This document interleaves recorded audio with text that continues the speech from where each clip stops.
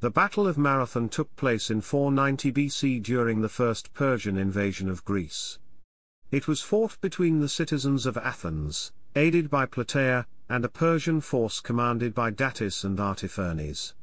The battle was the culmination of the first attempt by Persia, under King Darius I, to subjugate Greece. The Greek army inflicted a crushing defeat on the more numerous Persians, marking a turning point in the Greco-Persian Wars. The first Persian invasion was a response to Athenian involvement in the Ionian Revolt, when Athens and Eretria sent a force to support the cities of Ionia in their attempt to overthrow Persian rule. The Athenians and Eretrians had succeeded in capturing and burning Sardis, but they were then forced to retreat with heavy losses. In response to this raid, Darius swore to burn down Athens and Eretria. According to Herodotus, Darius had his bow brought to him and then shot an arrow upwards towards heaven, saying as he did so, "Zeus, that it may be granted me to take vengeance upon the Athenians." Herodotus further writes that Darius charged one of his servants to say, "Master, remember the Athenians 3 times before dinner each day." At the time of the battle, Sparta and Athens were the 2 largest city-states in Greece. Once the Ionian Revolt was finally crushed by the Persian victory at the Battle of Lade in 494 BC, Darius began plans to subjugate Greece. In 490 BC, he sent a naval task force under Datis and Artaphernes across the Aegean, to subjugate the Cyclades, and then to make punitive attacks on Athens and Eretria. Reaching Evia in midsummer after a successful campaign in the Aegean, the Persians proceeded to besiege and capture Eretria. The Persian force then sailed for Attica, landing in the bay near the town of Marathon. The Athenians, joined by a small force from Plataea, marched to Marathon, and succeeded in blocking the 2 exits from the plain of Marathon. The Athenians also sent a message to the Spartans asking for support. When the messenger arrived in Sparta, the Spartans were involved in a religious festival and gave this as a reason for not coming to help the Athenians.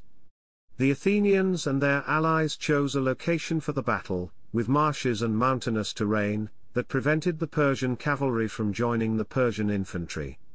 Miltiades, the Athenian general, ordered a general attack against the Persian forces, composed primarily of missile troops. He reinforced his flanks, luring the Persians' best fighters into his center. The inward-wheeling flanks enveloped the Persians, routing them. The Persian army broke in panic towards their ships, and large numbers were slaughtered. The defeat at Marathon marked the end of the first Persian invasion of Greece, and the Persian force retreated to Asia. Darius then began raising a huge new army with which he meant to completely subjugate Greece. However, in 486 BC, his Egyptian subjects revolted, indefinitely postponing any Greek expedition. After Darius died, his son Xerxes I restarted the preparations for a second invasion of Greece, which finally began in 480 BC. The Battle of Marathon was a watershed in the Greco-Persian Wars, showing the Greeks that the Persians could be beaten. The eventual Greek triumph in these wars can be seen to have begun at Marathon. The battle also showed the Greeks that they were able to win battles without the Spartans, as Sparta was seen as the major military force in Greece. This victory was overwhelmingly won by the Athenians, and Marathon raised Greek esteem of them.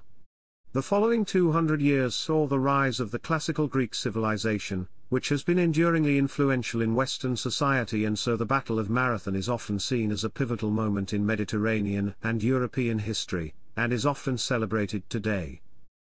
Chapter 1 – Background. The first Persian invasion of Greece had its immediate roots in the Ionian Revolt, the earliest phase of the Greco-Persian Wars. However, it was also the result of the longer-term interaction between the Greeks and Persians.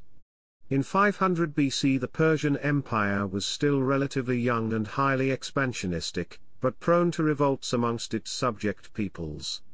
Moreover, the Persian king Darius was a usurper, and had spent considerable time extinguishing revolts against his rule. Even before the Ionian Revolt, Darius had begun to expand the empire into Europe, subjugating Thrace, and forcing Macedon to become a vassal of Persia. Attempts at further expansion into the politically fractious world of ancient Greece may have been inevitable.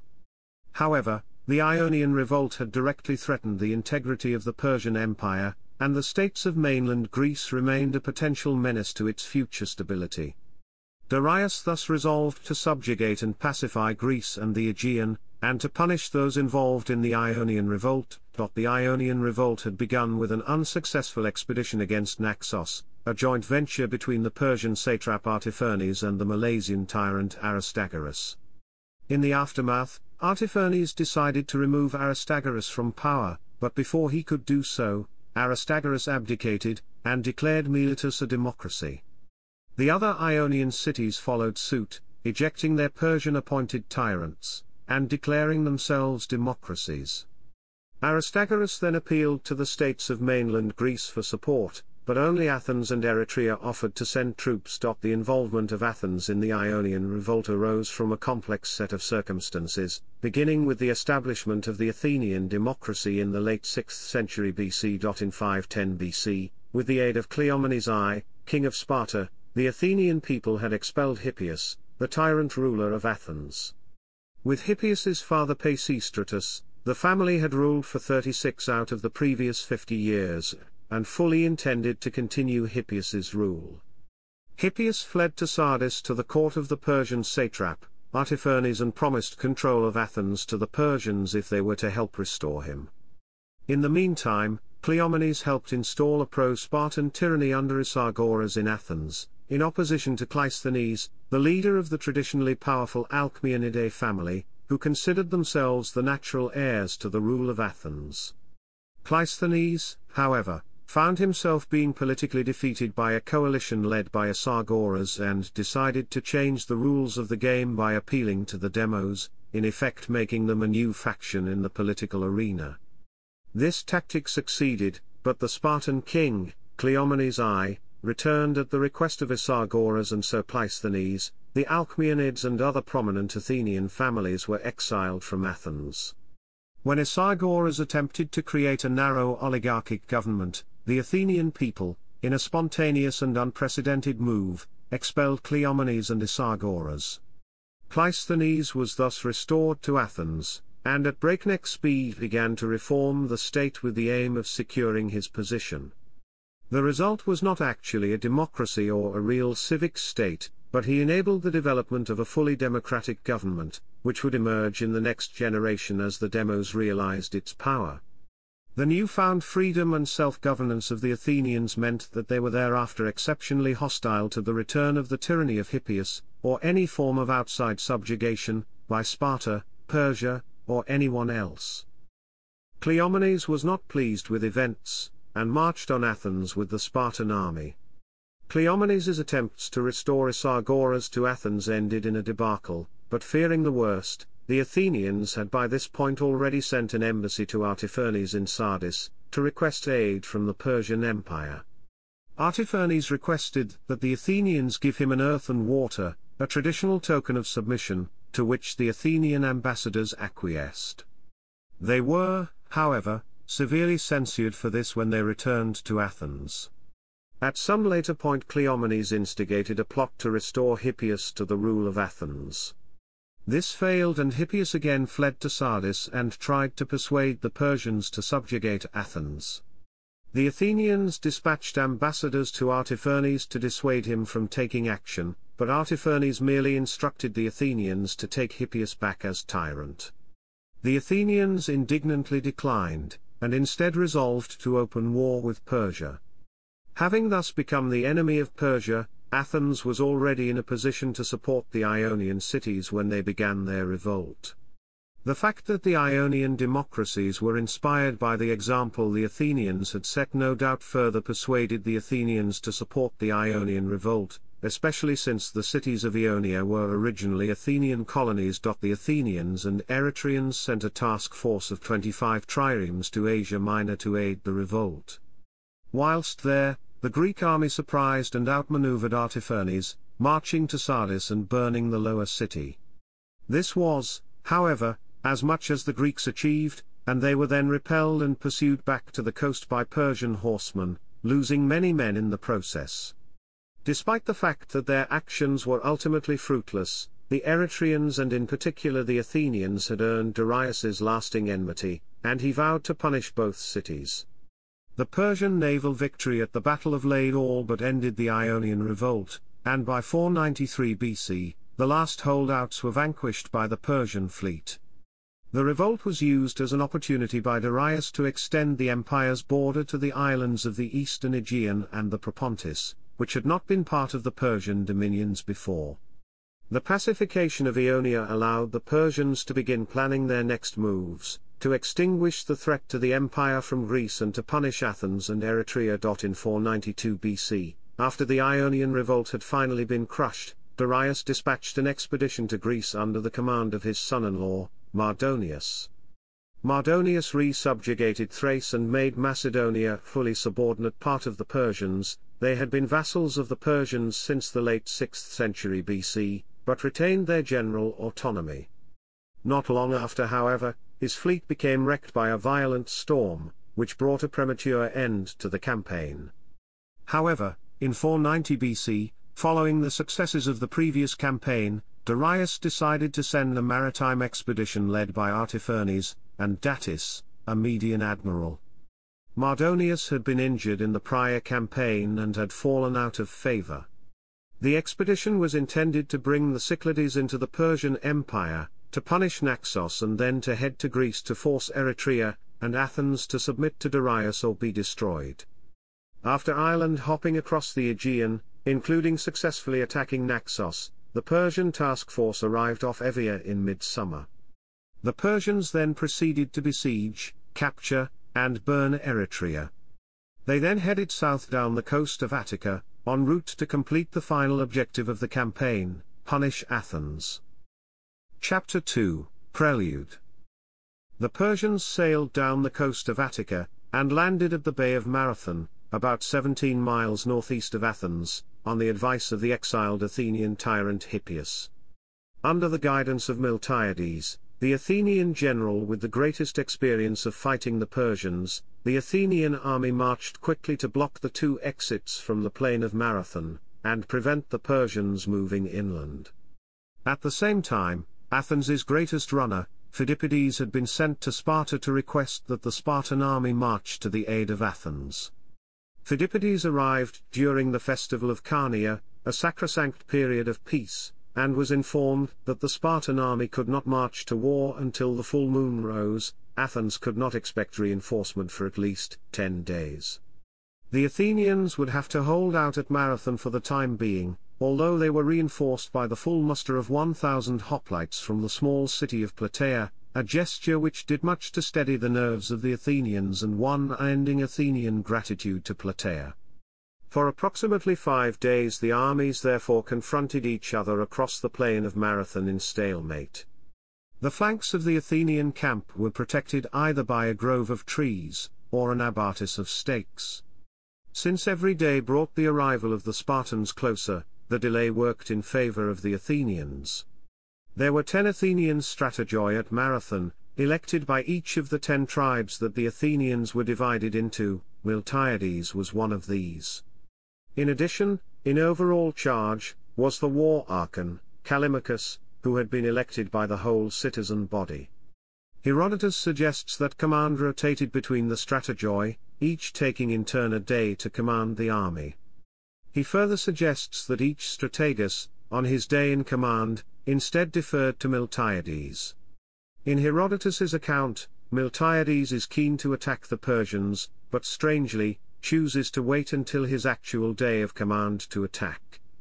This passage is undoubtedly problematic. The Athenians had little to gain by attacking before the Spartans arrived, and there is no real evidence of this rotating generalship.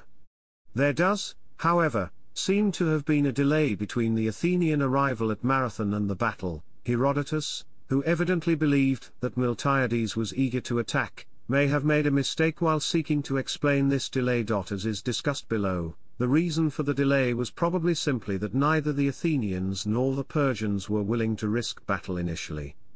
This then raises the question of why the battle occurred when it did. Herodotus explicitly tells us that the Greeks attacked the Persians, but it is not clear why they did this before the arrival of the Spartans. There are two main theories to explain this. The first theory is that the Persian cavalry left Marathon for an unspecified reason, and that the Greeks moved to take advantage of this by attacking. This theory is based on the absence of any mention of cavalry in Herodotus' account of the battle, and an entry in the Suda dictionary. The entry chi omega rho iota sigma iota pi pi epsilon omega nu is explained thus: the cavalry left. When Datis surrendered and was ready for retreat, the Ionians climbed the trees and gave the Athenians the signal that the cavalry had left. And when Miltiades realized that, he attacked and thus won. From there comes the above-mentioned quote, which is used when someone breaks ranks before battle. There are many variations of this theory, but perhaps the most prevalent is that the cavalry were completing the time-consuming process of re-embarking on the ships, and were to be sent by sea to attack Athens in the rear, whilst the rest of the Persians pinned down the Athenian army at Marathon. This theory therefore utilizes Herodotus' suggestion that after Marathon, the Persian army began to re-embark, intending to sail around Cape Sunio to attack Athens directly. Thus, this re-embarkation would have occurred before the battle. The second theory is simply that the battle occurred because the Persians finally moved to attack the Athenians. Although this theory has the Persians moving to the strategic offensive, this can be reconciled with the traditional account of the Athenians attacking the Persians by assuming that, seeing the Persians advancing, the Athenians took the tactical offensive, and attacked them. Obviously, it cannot be firmly established which theory is correct. However, both theories imply that there was some kind of Persian activity which occurred on or about the fifth day which ultimately triggered the battle. It is also possible that both theories are correct. When the Persians sent the cavalry by ship to attack Athens, they simultaneously sent their infantry to attack at Marathon, triggering the Greek counterattack. Chapter 2 Section 1, Date of the Battle. Herodotus mentions for several events a date in the lunisolar calendar, of which each Greek city-state used a variant. Astronomical computation allows us to derive an absolute date in the proleptic Julian calendar, which is much used by historians as the chronological frame. Philip August Book in 1855 concluded that the battle took place on September 12, 490 BC in the Julian calendar, and this is the conventionally accepted date. However, this depends on when exactly the Spartans held their festival, and it is possible that the Spartan calendar was 1 month ahead of that of Athens. In that case the battle took place on August 12, 490 BC. Chapter 3, Opposing Forces. Chapter 3 Section 1, Athenians. Herodotus does not give a figure for the size of the Athenian army. However, Cornelius Nepos, Pausanias and Plutarch all give the figure of 9,000 Athenians and 1,000 Plataeans, while Justin suggests that there were 10,000 Athenians and 1,000 Plataeans. These numbers are highly comparable to the number of troops Herodotus says that the Athenians and Plataeans sent to the Battle of Plataea 11 years later. Pausanias noticed on the monument to the battle the names of former slaves who were freed in exchange for military services. Modern historians generally accept these numbers as reasonable. The areas ruled by Athens had a population of 315,000 at this time, including slaves, which implies the full Athenian army at the times of both Marathon and Plataea numbered about 3% of the population. Chapter 3 Section 2, Persians. According to Herodotus, the fleet sent by Darius consisted of 600 triremes. Herodotus does not estimate the size of the Persian army, only saying that they were a large infantry that was well packed. Among ancient sources, the poet Simonides, another near contemporary, says the campaign force numbered 200,000, while a later writer, the Roman Cornelius Nepos, estimates 200,000 infantry and 10,000 cavalry, of which only 100,000 fought in the battle, while the rest were loaded into the fleet that was rounding Cape Sunio. Plutarch and Pausanias both independently give 300,000, as does the Suda dictionary. Plato and Lysias give 500,000, and Justinus 600,000. Modern historians have proposed wide-ranging numbers for the infantry, from 20,000 to 100,000, with a consensus of perhaps 25,000. Estimates for the cavalry are in the range of 1,000. The fleet included various contingents from different parts of the Achaemenid Empire, particularly Ionians and Aeolians, although they are not mentioned as participating directly to the battle, and may have remained on the ships. Datis sailed with his army against Eretria first, taking with him Ionians and Aeolians. Regarding the ethnicities involved in the battle, Herodotus specifically mentions the presence of the Persians and the Sakai at the center of the Achaemenid line. They fought a long time at Marathon. In the center of the line the foreigners prevailed, where the Persians and Saka were arrayed. The foreigners prevailed there and broke through in pursuit inland, but on each wing the Athenians and Plataeans prevailed. In victory they let the routed foreigners flee, and brought the wings together to fight those who had broken through the center. The Athenians prevailed, then followed the fleeing Persians and struck them down. When they reached the sea they demanded fire and laid hold of the Persian ships. Chapter 4, Strategic and Tactical Considerations. From a strategic point of view, the Athenians had some disadvantages at Marathon. In order to face the Persians in battle, the Athenians had to summon all available hoplites. Even then they were still probably outnumbered at least 2 to 1. Furthermore, raising such a large army had denuded Athens of defenders, and thus any secondary attack in the Athenian rear would cut the army off from the city, and any direct attack on the city could not be defended against. Still further, defeat at Marathon would mean the complete defeat of Athens, since no other Athenian army existed. The Athenian strategy was therefore to keep the Persian army pinned down at Marathon, blocking both exits from the plain, and thus preventing themselves from being outmaneuvered. However, these disadvantages were balanced by some advantages. The Athenians initially had no need to seek battle, since they had managed to confine the Persians to the plain of Marathon. Furthermore, time worked in their favor, as every day brought the arrival of the Spartans closer. Having everything to lose by attacking, and much to gain by waiting, the Athenians remained on the defensive in the run-up to the battle. Tactically, hoplites were vulnerable to attacks by cavalry, and since the Persians had substantial numbers of cavalry, this made any offensive maneuver by the Athenians even more of a risk, and thus reinforced the defensive strategy of the Athenians. The Persian strategy, on the other hand, was probably principally determined by tactical considerations. The Persian infantry was evidently lightly armored, and no match for hoplites in a head-on confrontation, since the Athenians seemed to have taken up a strong defensive position at Marathon. The Persian hesitance was probably a reluctance to attack the Athenians head-on. The camp of the Athenians was located on a spur of Mount Agrioliki next to the plain of Marathon. Remains of its fortifications are still visible. Whatever event eventually triggered the battle, it obviously altered the strategic or tactical balance sufficiently to induce the Athenians to attack the Persians.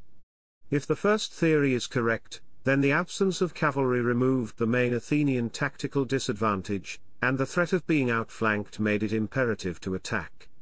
Conversely, if the second theory is correct, then the Athenians were merely reacting to the Persians attacking them. Since the Persian force obviously contained a high proportion of missile troops, a static defensive position would have made little sense for the Athenians. The strength of the hoplite was in the melee, and the sooner that could be brought about, the better, from the Athenian point of view. If the second theory is correct, this raises the further question of why the Persians, having hesitated for several days, then attacked. There may have been several strategic reasons for this. Perhaps they were aware that the Athenians were expecting reinforcements. Alternatively, they may have felt the need to force some kind of victory. They could hardly remain at Marathon indefinitely. Chapter 5, Battle. The distance between the two armies at the point of battle had narrowed to a distance not less than 8 stadia, or about 1,500 meters. Miltiades ordered the two tribes forming the center of the Greek formation, the Leontis tribe led by Themistocles and the Antiochus tribe led by Aristides, to be arranged in the depth of 4 ranks while the rest of the tribes at their flanks were in ranks of 8. Some modern commentators have suggested this was a deliberate ploy to encourage a double envelopment of the Persian center. However, this suggests a level of training that the Greeks are thought not to have possessed. There is little evidence for any such tactical thinking in Greek battles until Lectra in 371 BC. It is therefore possible that this arrangement was made, perhaps at the last moment, so that the Athenian line was as long as the Persian line, and would not therefore be outflanked. When the Athenian line was ready, according to one source, the simple signal to advance was given by Miltiades, at them. Herodotus implies the Athenians ran the whole distance to the Persian lines, a feat under the weight of hoplite armory generally thought to be physically impossible. More likely, they marched until they reached the limit of the archers' effectiveness, the beaten zone, and then broke into a run towards their enemy. Another possibility is that they ran up to the 200-meter mark in broken ranks, and then reformed for the march into battle from there. Herodotus suggests that this was the first time a Greek army ran into battle in this way. This was probably because it was the first time that a Greek army had faced an enemy composed primarily of missile troops. All this was evidently much to the surprise of the Persians. In their minds they charged the Athenians with madness which must be fatal, seeing that they were few and yet were pressing forwards at a run, having neither cavalry nor archers. Indeed, based on their previous experience of the Greeks, the Persians might be excused for this. Herodotus tells us that the Athenians at Marathon were first to endure looking at Median dress and men wearing it, for up until then just hearing the name of the Medes caused the Hellenes to panic. Passing through the hail of arrows launched by the Persian army, protected for the most part by their armor, the Greek line finally made contact with the enemy army. The Athenian wings quickly routed the inferior Persian levies on the flanks, before turning inwards to surround the Persian center, which had been more successful against the thin Greek center. The battle ended when the Persian center then broke in panic towards their ships, pursued by the Greeks. Some, unaware of the local terrain, ran towards the swamps where unknown numbers drowned. The Athenians pursued the Persians back to their ships, and managed to capture 7 ships, though the majority were able to launch successfully. Herodotus recounts the story that Synedrus, brother of the playwright Aeschylus, who was also among the fighters, charged into the sea, grabbed one Persian trireme, and started pulling it towards shore. A member of the crew saw him, cut off his hand, and Synedrus died. Herodotus records that 6,400 Persian bodies were counted on the battlefield, and it is unknown how many more perished in the swamps. He also reported that the Athenians lost 192 men and the Plataeans 11. Among the dead were the war archon Callimachus and the general Stesilaus. Chapter 6, Conclusions. There are several explanations of the Greek success. Most scholars believe that the Greeks had better equipment and used superior tactics. According to Herodotus, the Greeks were better equipped. They did not use bronze upper body armor at this time, but that of leather or linen. The phalanx formation proved successful, because the hoplites had a long tradition in hand-to-hand combat, whereas the Persian soldiers were accustomed to a very different kind of conflict. At Marathon, the Athenians thinned their center in order to make their army equal in length to the Persian army, not as a result of a tactical planning. It seems that the Persian center tried to return, realizing that their wings had broken, and was caught in the flanks by the victorious Greek wings. Lazenby believes that the ultimate reason for the Greek success was the courage the Greeks displayed. Marathon was won because ordinary, amateur soldiers found the courage to break into a trot when the arrows began to fall, instead of grinding to a halt, and when surprisingly the enemy wings fled, not to take the easy way out and follow them, but to stop and somehow come to the aid of the hard-pressured center. According to Vic Hurley, the Persian defeat is explained by the complete failure to field a representative army, calling the battle the most convincing example of the fact that infantry bowmen cannot defend any position while stationed in close quarters and unsupported. Chapter 7, Aftermath. In the immediate aftermath of the battle, Herodotus says that the Persian fleet sailed around Cape Sunio to attack Athens directly.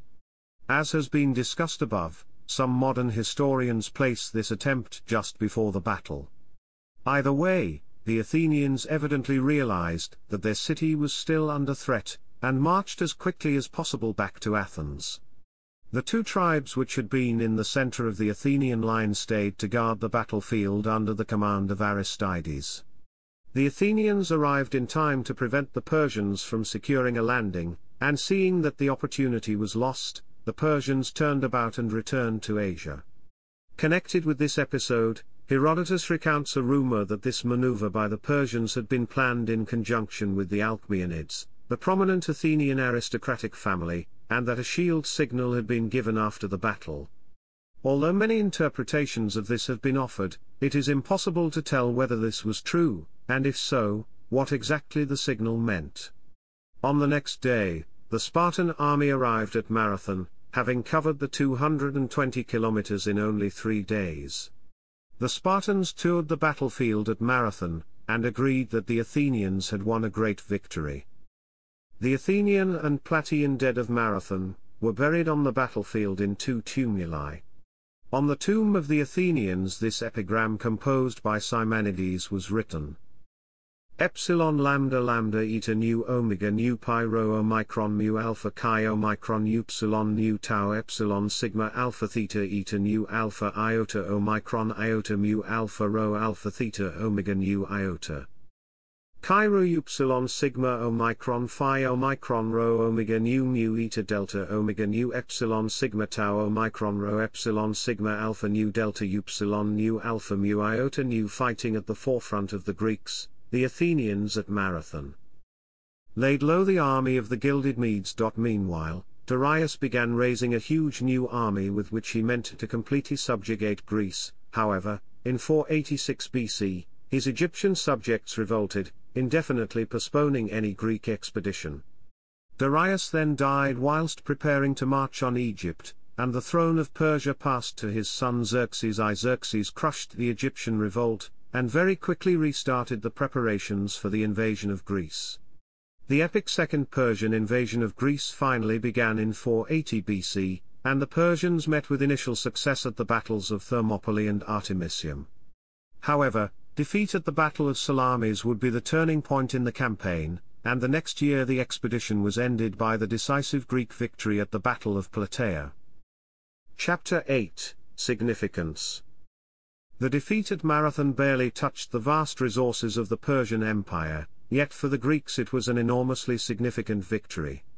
It was the first time the Greeks had beaten the Persians, proving that the Persians were not invincible, and that resistance, rather than subjugation, was possible. The battle was a defining moment for the young Athenian democracy, showing what might be achieved through unity and self-belief. Indeed, the battle effectively marks the start of a golden age for Athens. This was also applicable to Greece as a whole. Their victory endowed the Greeks with a faith in their destiny that was to endure for 3 centuries, during which Western culture was born.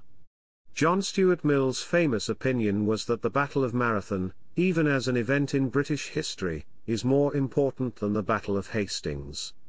According to Isaac Asimov, if the Athenians had lost in Marathon, Greece might have never gone to develop the peak of its civilization, a peak whose fruits we moderns have inherited.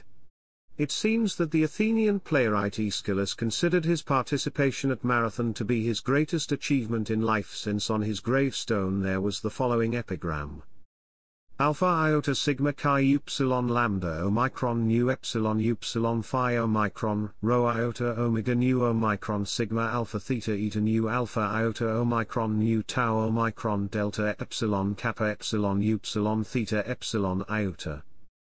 Mu nu eta mu alpha kappa alpha tau alpha phi theta iota mu epsilon nu omicron nu pi upsilon rho omicron phi omicron rho omicron iota omicron gamma epsilon lambda alpha sigma middle dot.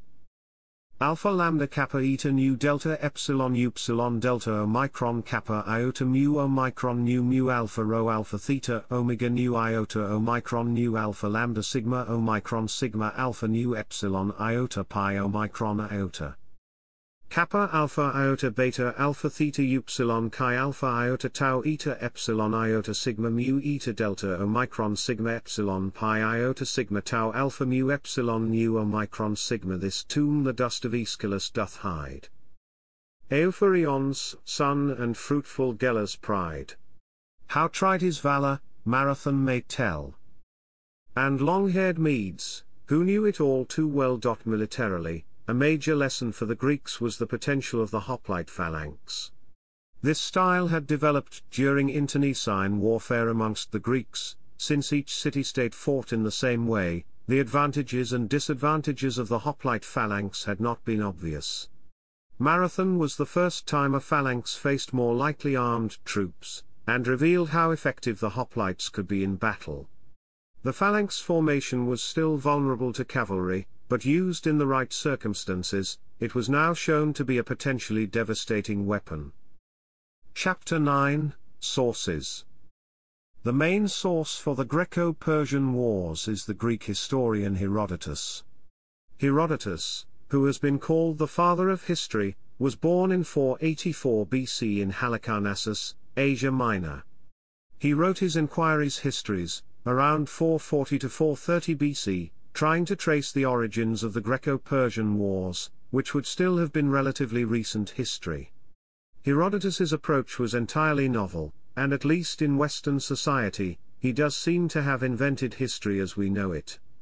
As Holland has it, for the first time, a chronicler set himself to trace the origins of a conflict not to a past so remote so as to be utterly fabulous, nor to the whims and wishes of some god, nor to a people's claim to manifest destiny, but rather explanations he could verify personally. Some subsequent ancient historians, despite following in his footsteps, criticized Herodotus, starting with Thucydides. Nevertheless, Thucydides chose to begin his history where Herodotus left off, and may therefore have felt that Herodotus's history was accurate enough not to need rewriting or correcting. Plutarch criticized Herodotus in his essay on the malice of Herodotus, describing Herodotus as Philobarbaros, for not being pro-Greek enough, which suggests that Herodotus might actually have done a reasonable job of being even-handed. A negative view of Herodotus was passed on to Renaissance Europe, though he remained well-read. However, since the 19th century his reputation has been dramatically rehabilitated by archaeological finds which have repeatedly confirmed his version of events. The prevailing modern view is that Herodotus generally did a remarkable job in his Historiae, but that some of his specific details should be viewed with skepticism. Nevertheless, there are still some historians who believe Herodotus made up much of his story. The Sicilian historian Diodorus Siculus, writing in the 1st century BC in his Bibliotheca Historica, also provides an account of the Greco-Persian Wars, partially derived from the earlier Greek historian Ephorus. This account is fairly consistent with Herodotus's. The Greco-Persian Wars are also described in less detail by a number of other ancient historians including Plutarch, Ctesias of Cnidus, and are alluded by other authors, such as the playwright Aeschylus. Archaeological evidence, such as the Serpent Column, also supports some of Herodotus's specific claims. Chapter 10, Legacy. Chapter 10 Section 1, Legends associated with the battle. The most famous legend associated with Marathon is that of the runner Phidippides bringing news to Athens of the battle, which is described below. Phidippides' run to Sparta to bring aid has other legends associated with it.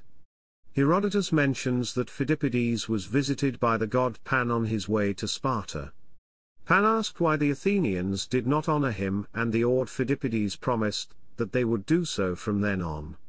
The god apparently felt that the promise would be kept, so he appeared in battle, and at the crucial moment he instilled the Persians with his own brand of fear, the mindless, frenzied fear that bore his name, panic. After the battle, a sacred precinct was established for Pan in a grotto on the north slope of the Acropolis, and a sacrifice was annually offered. Similarly, after the victory the festival of the Agroteras Thysia was held at Agrae near Athens, in honor of Artemis Agrotra. This was in fulfillment of a vow made by the city before the battle, to offer in sacrifice a number of goats equal to that of the Persians slain in the conflict. The number was so great, it was decided to offer 500 goats yearly until the number was filled. Xenophon notes that at his time, 90 years after the battle, goats were still offered yearly. Plutarch mentions that the Athenians saw the phantom of King Theseus, the mythical hero of Athens, leading the army in full battle gear in the charge against the Persians, and indeed he was depicted in the mural of the Stoa Poikile fighting for the Athenians, along with the 12 Olympian gods and other heroes. Pausanias also tells us that, they say too that there chanced to be present in the battle a man of rustic appearance and dress. Having slaughtered many of the foreigners with a plough he was seen no more after the engagement. When the Athenians made inquiries at the oracle, the god merely ordered them to honor Aeschylus as a hero. Another tale from the conflict is of the dog of Marathon. Aelian relates that one hoplite brought his dog to the Athenian encampment. The dog followed his master to battle and attacked the Persians at his master's side. He also informs us that this dog is depicted in the mural of the Stoa Poikile. Chapter 10 Section 2, Marathon Run. According to Herodotus, an Athenian runner named Phidippides was sent to run from Athens to Sparta to ask for assistance before the battle. He ran a distance of over 225 kilometers, arriving in Sparta the day after he left. Then, following the battle, the Athenian army marched the 40 kilometers or so back to Athens at a very high pace, in order to head off the Persian force sailing around Cape Sunio. They arrived back in the late afternoon, in time to see the Persian ships turn away from Athens, thus completing the Athenian victory. Later, in popular imagination, these two events were conflated, leading to a legendary but inaccurate version of events. This myth has Phidippides running from Marathon to Athens after the battle, to announce the Greek victory with the word Ninaikikamen, whereupon he promptly died of exhaustion. Most accounts incorrectly attribute this story to Herodotus. Actually, the story first appears in Plutarch's On the Glory of Athens in the 1st century AD, who quotes from Heraclides of Pontus's lost work, giving the runner's name as either the Sippus of Urchius or Eucles. Lucian of Samosata gives the same story but names the runner Philippides. In some medieval codices of Herodotus, the name of the runner between Athens and Sparta before the battle is given as Philippides, and this name is also preferred in a few modern editions. When the idea of a modern Olympics became a reality at the end of the 19th century, the initiators and organizers were looking for a great popularizing event, recalling the ancient glory of Greece. The idea of organizing a marathon race came from Michel Biril, who wanted the event to feature in the first modern Olympic Games in 1896 in Athens. This idea was heavily supported by Pierre de Coubertin, the founder of the modern Olympics, as well as the Greeks. This would echo the legendary version of events, with the competitors running from Marathon to Athens. So popular was this event that it quickly caught on, becoming a fixture at the Olympic Games, with major cities staging their own annual events. The distance eventually became fixed at 26 miles 385 yards or 42.195 kilometers, though for the first years it was variable, being around 25 miles the approximate distance from Marathon to Athens. Chapter 10 Section 3, Ancient Sources. Chapter 10 Section 4, Modern Studies. Chapter 10 Section 5, Historiography. Fink, Dennis L. The Battle of Marathon in Scholarship, Research, Theories and Controversies since 1850. 240 pp. Online review.